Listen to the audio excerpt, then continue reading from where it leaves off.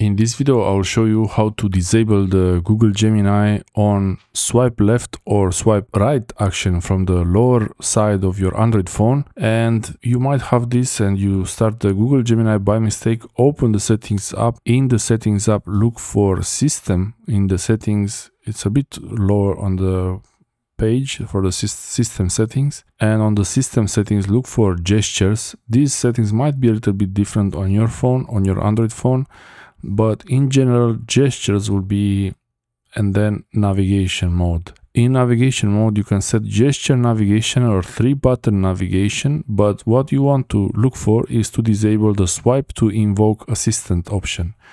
That is there. It doesn't matter which option you have, and they added something like this. It's something recent. I don't remember seeing it before.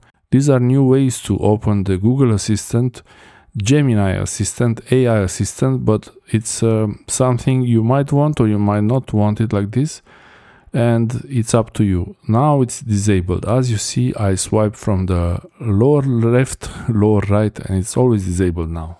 You can easily re-enable it by going to the same setting, and then you can put it back how it was. I really recommend keeping it, giving it a try, but it's really up to you. And gesture navigation is actually a pretty nice option. The gesture navigation combined with the swipe to invoke the assistant leave the power button free to use it as an actual power button, but you can use the 3-button navigation and use this swipe left and right for the assistant and have the power button as a power button. Thanks for watching. I hope this helps you.